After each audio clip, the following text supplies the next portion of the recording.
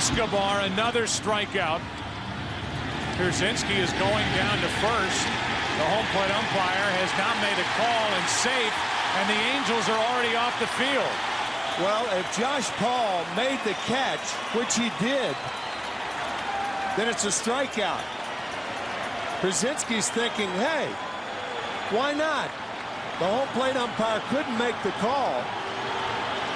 And this might be the best thing for instant replay in baseball that's happened and occurred this postseason, because clearly he caught the ball and the catcher knows whether it's a short hop or you catch it cleanly, whether there's leather between the dirt.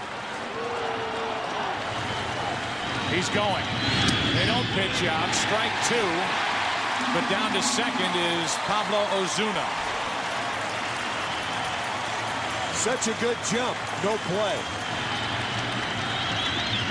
And that's into the left field corner. This ball is off the wall. The White Sox have won. And this only begins what will be an argument. Total frustration and disgust on the part of the Angels on that call, which allowed the ninth inning to continue. Ozuna steals second, and Crede wins it with a ball off the left field wall. Crede delivers. What a good at bat by Crede.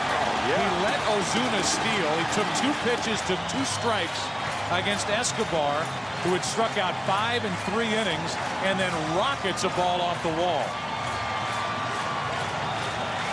Officially scored an RBI double off the bat of Crede.